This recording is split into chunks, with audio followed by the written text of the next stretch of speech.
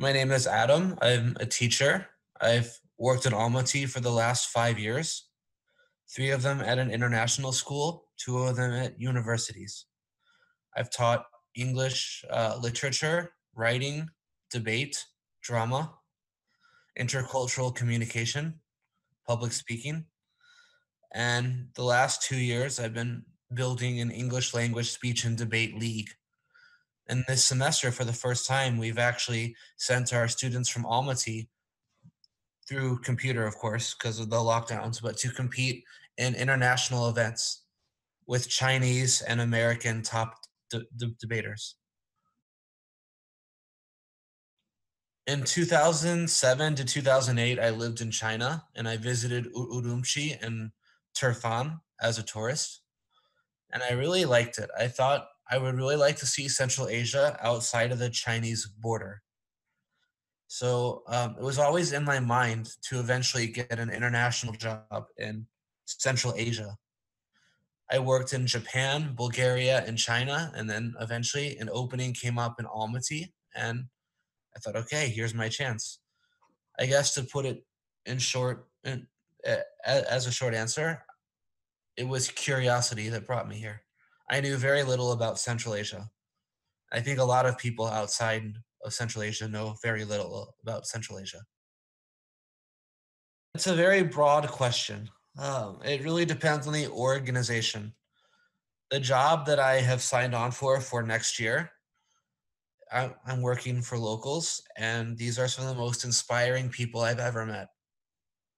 And they're idealists. They're trying to reform the education system through the entire country. I love their energy and I love their dedication. I've also worked at jobs where a company will encourage students to cheat on the SAT. I've been yelled at for not writing an essay for my students, which would be illegal.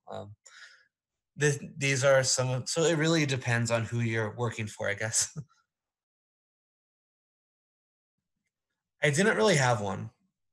Um, I've I've traveled a lot. I've been very lucky to be able to travel. I've been a tourist in over 100 different countries.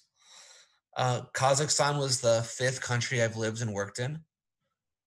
But when I first came here, I guess the culture shock was the school that I worked at. It was a very different academic culture.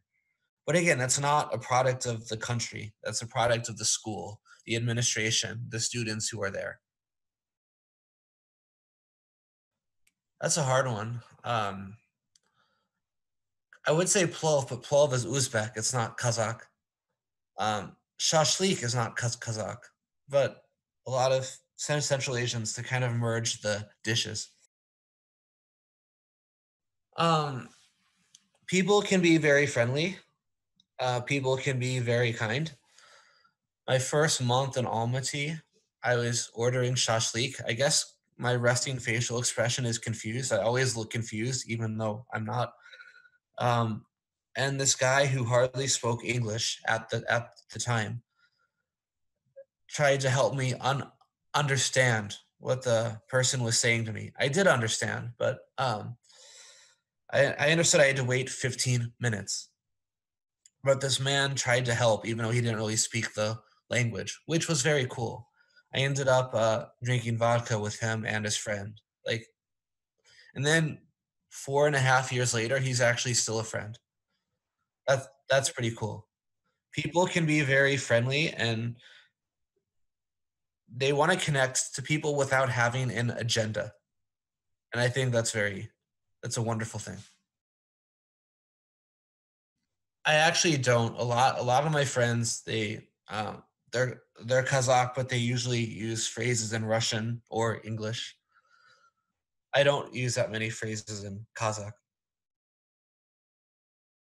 Like with any part of the world, it's not a perfect country. And since my job is in the field of education, I guess my critiques will come in that field. I've encountered a lot of, what's the word I'm looking for? I think it's cynicism, a lot of acceptance that the system is less than perfect. which is fine, but there's a lot of lack of interest in trying to change it or improve it. A lot of let's just pass the person. Let's not try to improve it this year. Let's do that next year. We'll talk later. I don't think that's very helpful. I've a lot of yeah. I guess we'll say resignation instead of active involvement in trying to change things. When I worked for American employers, it was easier. When I worked last year for Kazakh employers at a public university, then I was very surprised with how like the administrators themselves would encourage corruption among the teachers and how um, this rubbed off on the students in a very toxic way. It's an easy place to travel to. The infrastructure of tourism is not as well developed as in Kyrgyzstan or Uzbekistan. These countries embraced tourism a long time ago and they do it very well. In Kazakhstan, it's a lot different. I don't think the country had to embrace the tourism for financial for for, sorry, my stutter is preventing me from speaking for economic for reasons of the economy. But ever since they did, it's possible to get around. People are very friendly. If you're vegetarian or vegan, please understand that that might be hard to deal with. I had a friend from the UK who came to visit. She rented a car.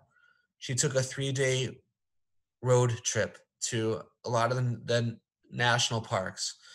This is to Singing Sand Dune, through Alton ML to Kainda. Her first problem was that when it was her and a man who was a little bit younger than her. When they rented a car, the rental was in her name, but the guy refused to interact with her. He shook hands with the guy and kind of treated her like an object in the room. When of course the rental all was in her name, the arrangement was actually entirely hers. And then when she was on the road for those 3 days, she ate potato chips the whole time because there was no there were no options for a vegetarian diet, and this was a struggle for her. Well, as soon as we came back, we went to Korean restaurants and Indian.